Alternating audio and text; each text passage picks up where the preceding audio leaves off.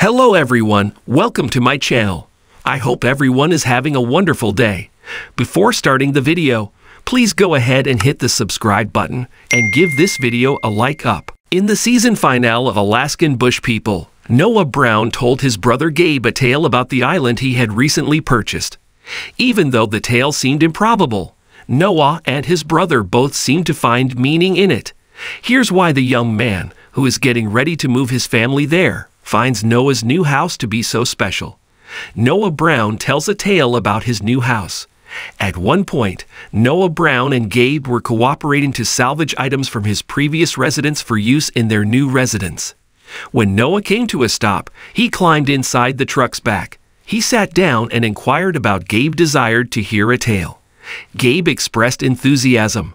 Then Noah admitted that although he was unaware of it, the island he had purchased held special meaning for him. He picked this island because it was remote enough to be private from its neighbors. He also liked the fact that he and his family could construct a perimeter around the house on the island. Having said that, Noah later understood something. Noah told Gabe that 15 years ago, he and their father Billy were sailing in Alaska. He claimed that Billy declared he would one day own Mystery Island after taking a look at it.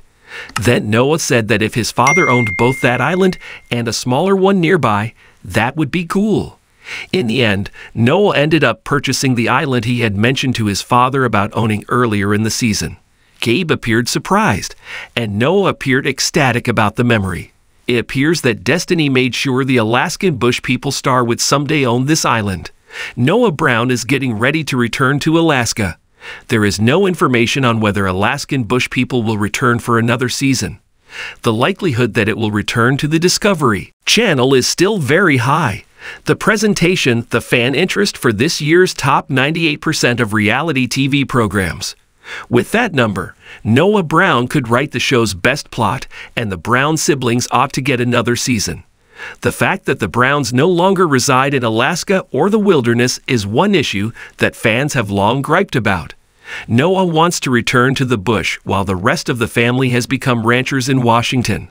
He won't be entirely off the grid, but he will have a house on a tiny island and be back where the show was when it first debuted all those years ago.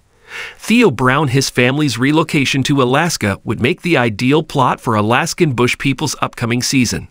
Fans who yearn for the past should be fully invested if that occurs. What do you think of Gabe's account of Noah Brown's encounter with Alaskan Bush People? Is this a happy accident or merely a plot device for the show? Please share your opinions in the section below. Thanks for watching this video. Please subscribe to our channel 24 Alaskan Bush People and stay with us.